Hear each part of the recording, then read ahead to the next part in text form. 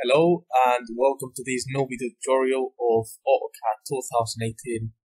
So today I will be showing you how to add tolerances, surface roughness symbols onto your Autocad drawings. So I will start by opening my example on Autocad.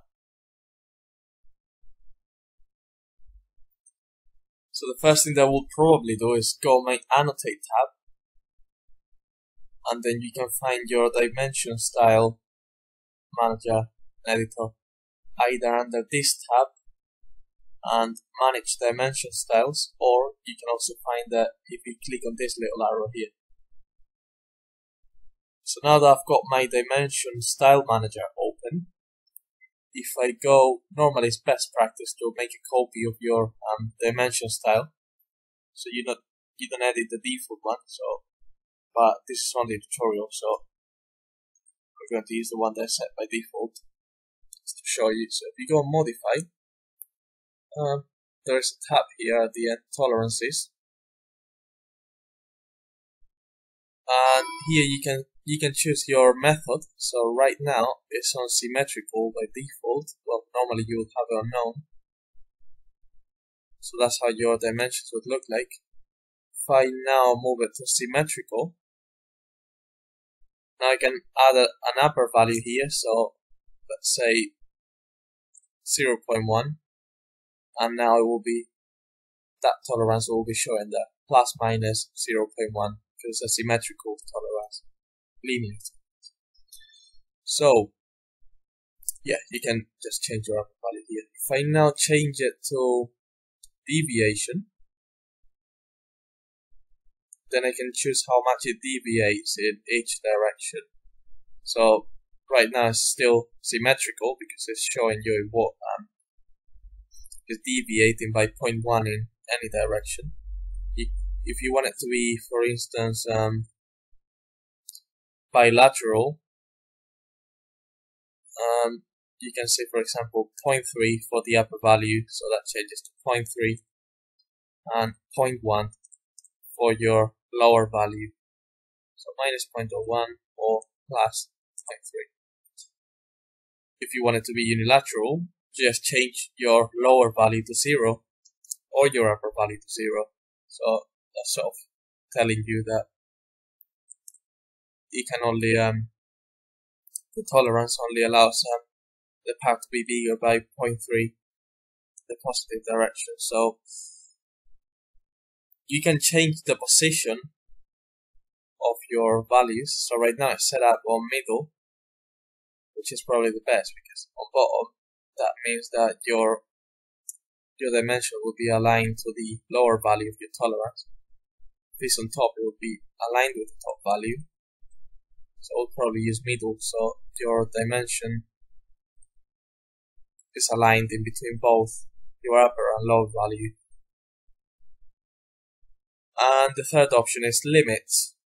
If you go on limits, you can select an upper value and a lower value, and it will basically show you the upper and lower limit for your part. I'll probably just leave it on symmetrical 0.05. It's gonna be my tolerance, and I'll just click on OK. Obviously it has not updated simply because that is a different dimension layer. If I change it to the one that I've just edited, ISO 25, now as you can see, my tolerance, my symmetrical tolerance, has now updated. Okay. So the next thing that I will be showing you is how to create leaders for your datums. So if you go on multi-leader, click on it, just going to create a random leader just to show you what happens. As you can see, it has created a normal standard leader, but I want a datum leader. Therefore, I'm going to expand this tab, and I'm going to go manage multi-leader styles, or again, you can find the under this arrow, So normally it's best practice to make a copy of your style, but I'm going to use the default one. So under leader format, you can change your symbol from close field to datum triangle. I'm going to use datum triangle field, and you can see the style here.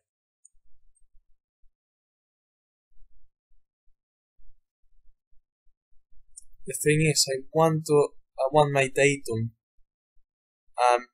annotation to be straight. So instead of using landing settings, I'm going to turn them off.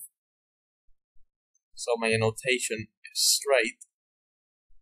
Then under my content or my leader connection, I'm going to shift that to vertical attachment. And now I'm going to use a frame text. Now if I click on OK, close it, it's now probably updated. So when I create a datum, so I'll create one here. That will be A. It's a little bit big, so again I will edit my style. So my text height, I'll make it to my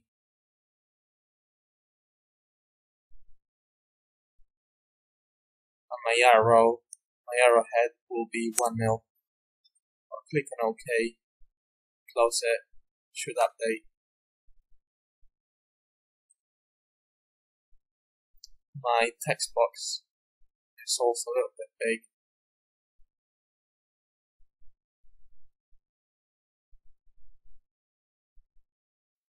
So that will be my landing gap, which is meant to be 1. Now when I close it, so you can see my text box goes down to the right size. So I'll create another leader, and that's going to be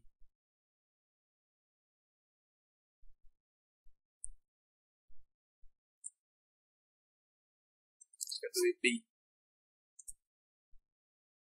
Okay, so having both of my datums, now I can start applying geometrical tolerances. So if you go on dimensions, they are quite hidden. So you will find them right here. Tolerance command. Click on it. Here you can add your symbol, depending on what geometrical tolerance you want to use. So for instance,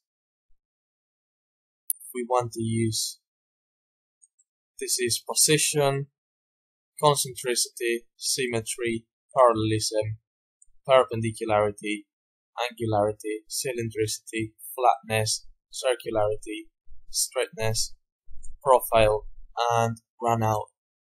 So let's start by applying maybe a run out one.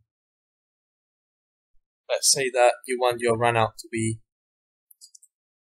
0.05 mil.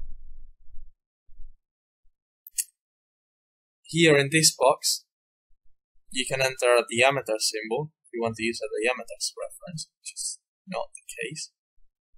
Here you can use your material condition, so maximum material condition, least material condition, and S is regardless of feature size. I'm going to use my maximum material condition.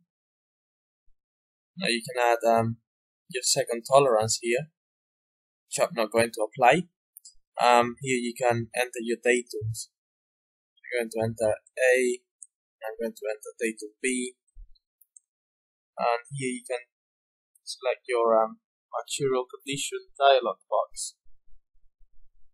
You can show again maximum, minimum, and regardless of feature condition. So now when I click on OK, now I can place my tolerance box.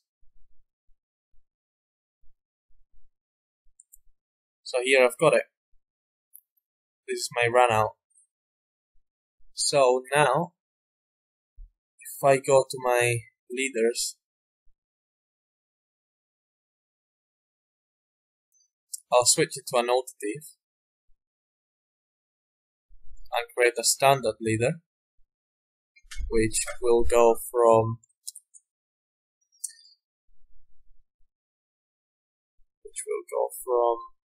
here.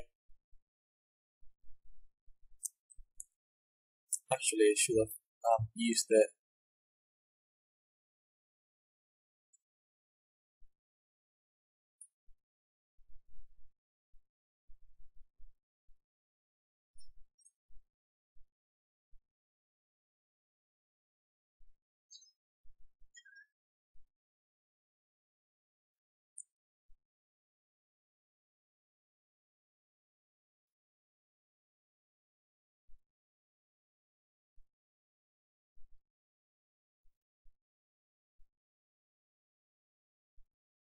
So I've got my leader there. Again, you can edit that.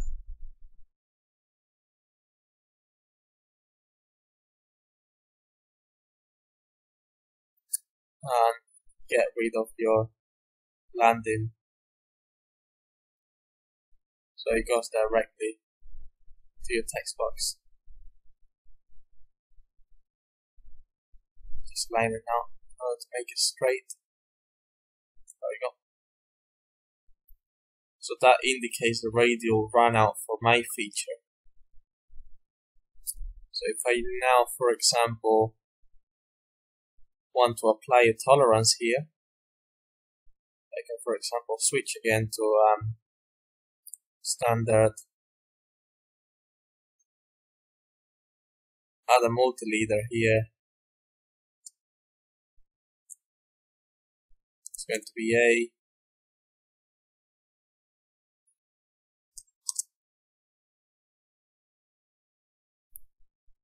It's going to be B.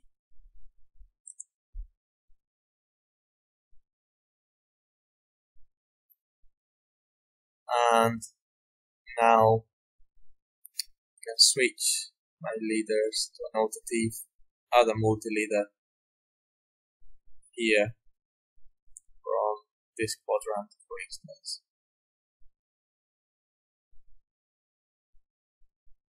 Now I can add the tolerance box. I can say symbol, position. That's going to be my diameter. And then here I can add my tolerance. I can say I want that to be 0.1 of a mil. Maximum material condition between datums A and B. That will bring my tolerance box. And there you have your geometry. So the last thing will be surface roughness annotation. So in order to draw the symbol, I'm going to draw a couple of lines.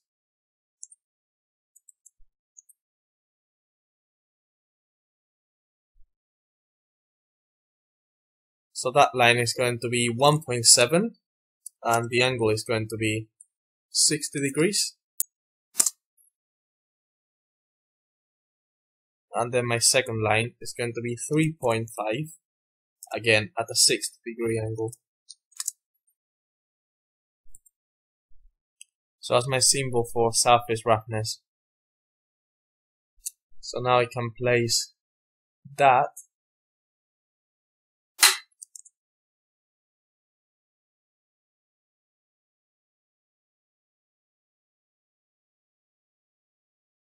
probably in this surface.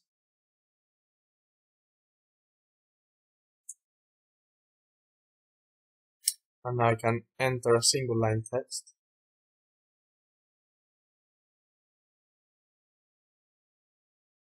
And my text height is going to be 1 mil. I'm going to turn my ortho mode on just in case. 0 degrees angle of rotation. And my surface roughness is going to be 1 micron. So 1.